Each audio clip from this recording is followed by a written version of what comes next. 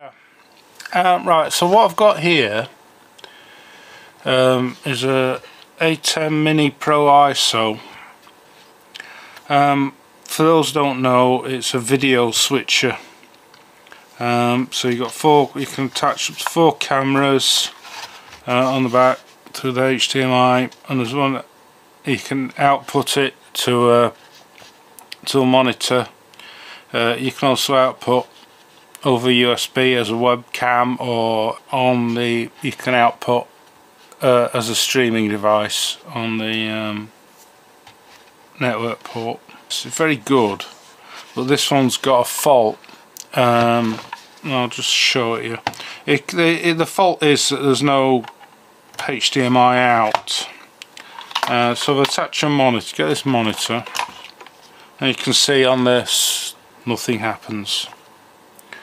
Yeah, if I go into the ATEM control software behind here, I can go into bars. You can see that it outputs bars.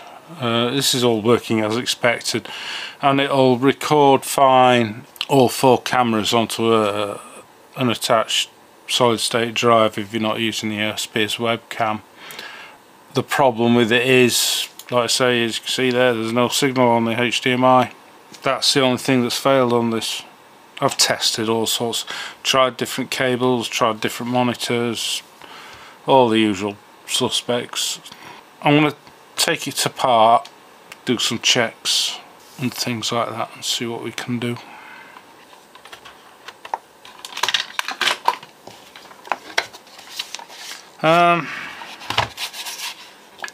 So the screws are hidden there, and here.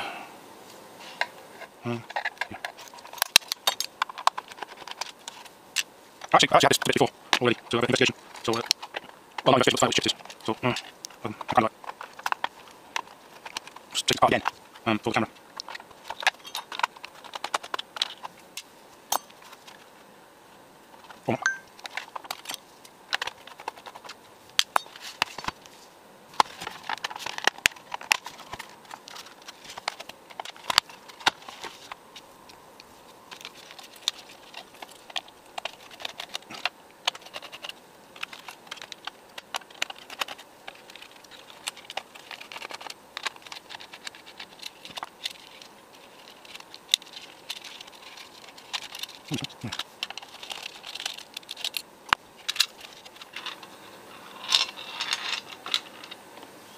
The area of interest, there's HDMI out, HDMI 4 in, USB, down here's the network port. Here's the offending chip. Now this chip here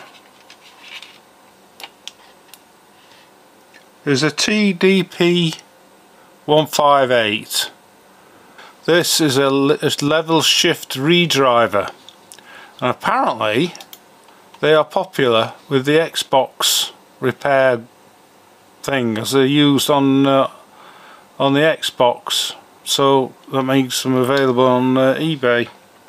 You know, I want to test to make sure that it's not something else. I can beep around, check the capacitors. So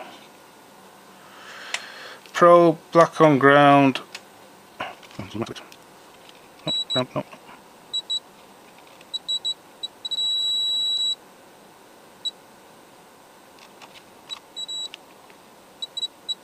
There might be some capacitors underneath as well. Probably are some double-sided, but no, I'm convinced that it's the chip. So another thing I can do is check voltages. So with it plugged in, so I've oriented the chip the same way as it is on the screen. DC volts, black on ground. So VCC, according to this, VCC is going to be 3.3 volts and VDD is 1.1 volts. So VCC and VDD. Checks there, 3.3 volts, 1.19 VDD, 1.19, VDD up on the top, 1.19, 1, 2, 3, 4, VCC, 3.3, and one at the end, 1.19. So it's, yeah, seems okay. I've been reading the data sheet. As far as I can work out, this chip works like a really fancy logic level shifter. So input is in one condition and the output is in another condition, but the actual signal itself is unchanged. So I'm expecting to see on the input a signal and the output, the equivalent output, to have the same signal, but at a different level suitable for HDMI, I think. So I've been probing around with the oscilloscope, and we take an input at the top here. We can see that there's a signal. I don't exactly know what that represents. I'm not too fussed. So there's that top one. It's a fairly complicated one. So that's one differential pair, and there's another signal. That's on the thing that's input D2. So the corresponding output are these top two. So I'll go on this little chip here because it's easier to contact. You can see there's no signal. However, if we go down one below, oh, there's no signal either. Right, okay, that's different from what I was looking at earlier. But going down here, you can see there's a signal there on the second pair, and the third pair, which is this one, there's a signal.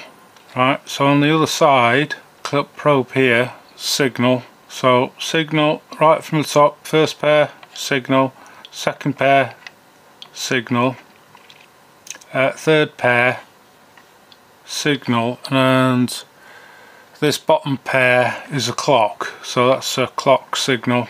So again on the other side, I won't adjust the trigger, that's a clock signal. You can see it's much higher up. That is a video signal, or pair of video signals. They're called differential pair, and there's a pair there, but nothing here. So the first one, D2, there's no signal. So I'd say that's where the fault is. Does that make sense? Hope it does. So for me, that kind of confirms that the fault is on the chip somehow, and that because the output is missing a signal, a data signal, there's no output to the display. Hope I'm right. We'll find out, won't we? But anyway, I've ordered replacement chips. That's going to cost about £10. I've ordered 3. So yeah, we'll come back in a few days. The chip has arrived.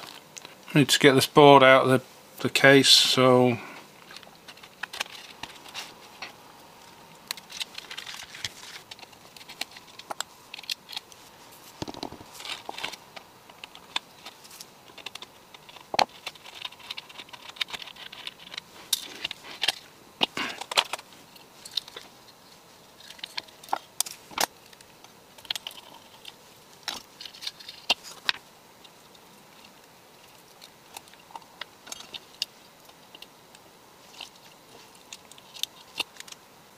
don't know how much that would help.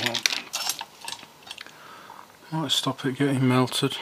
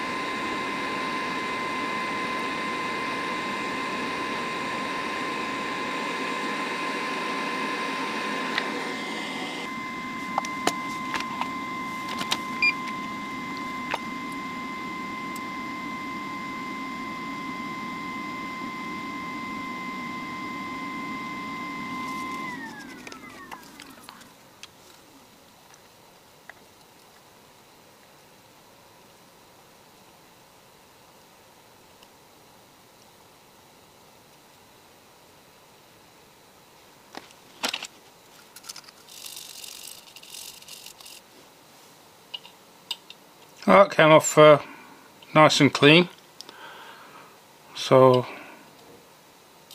good. Now I've got the chip off, wherever it's gone. Let's see where it is. I need to add some solder to the pads and get it all soldered back up. I'm using leaded solder because that makes life easier.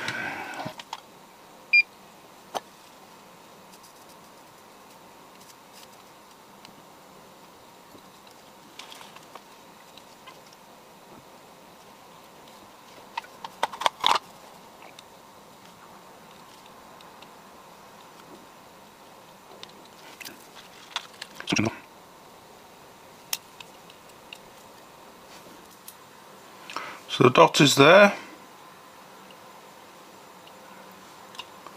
goes on that way.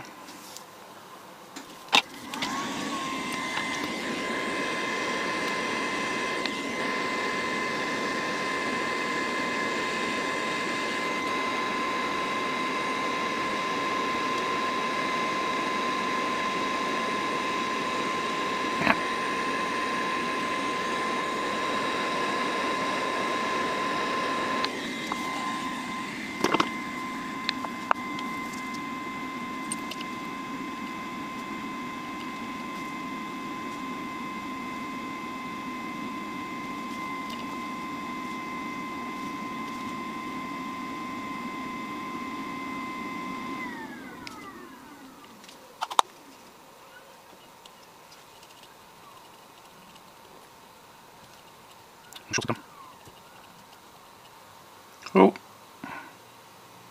I've lost a component. Where's that gone? Bugger! Yes, looking for something smaller than a grain of sand.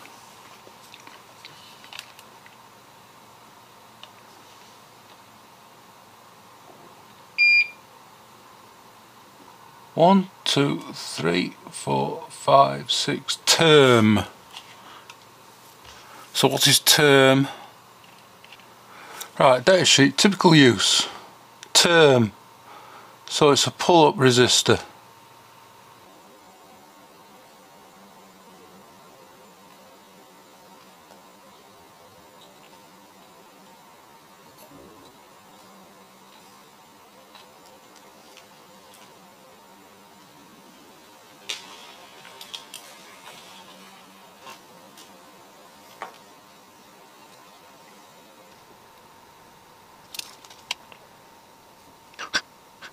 These are so small.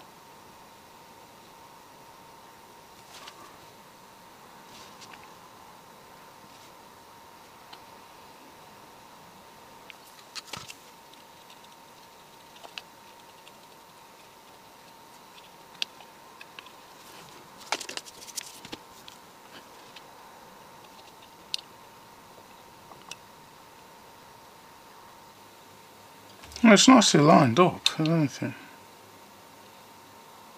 I think around there I could do with a bit more solder.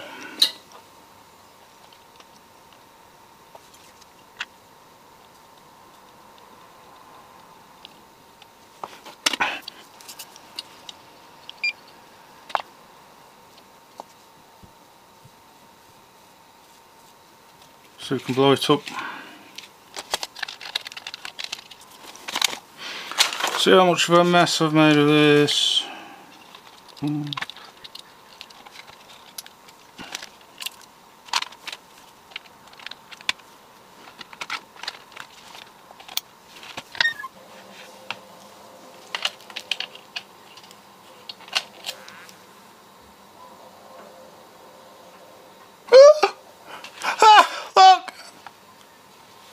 Oh, it's working!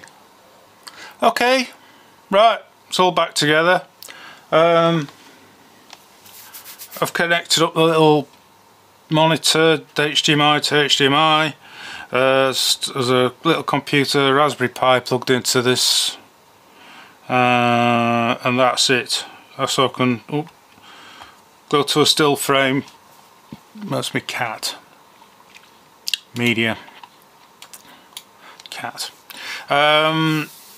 It's all working. Job done.